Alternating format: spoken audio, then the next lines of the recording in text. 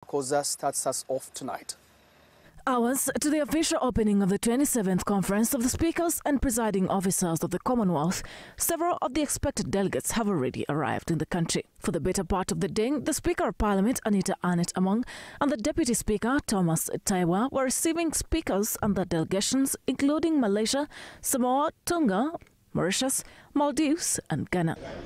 The Deputy Speaker of Uganda's Parliament, Thomas Taiwa, considers the conference as a huge tourism boost, saying that several delegates want to visit various tourism sites like the source of the Nile, Equator, wildlife, among others.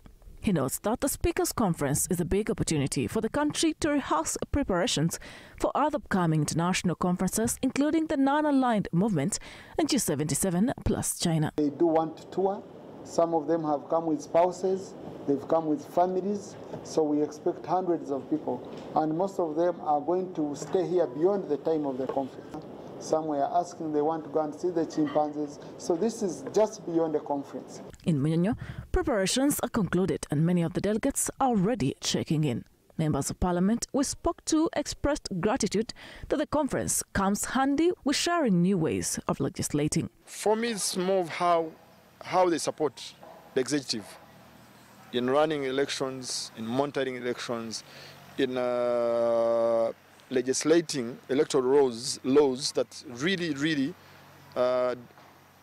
try to minimize violence, try to minimize interferences with the results, trying to minimize any fraudulent activities that might come with elections. After this, we should be able to make our decisions, especially on human rights, especially on democracy, especially on the financial independence, especially when we are taking decisions at Parliament. Parliament must be independent. With inspirational delegations like Ghana already in Uganda, MPs indicate that it would be time for their presiding officers to learn more about separation of powers to avoid scenarios of Parliament being fused with the executive. Outside the security, the climate change, our economies that we are going to discuss in this conference, I would also expect that out of this conference, our presiding officers should treat the House of Parliament as an independent body.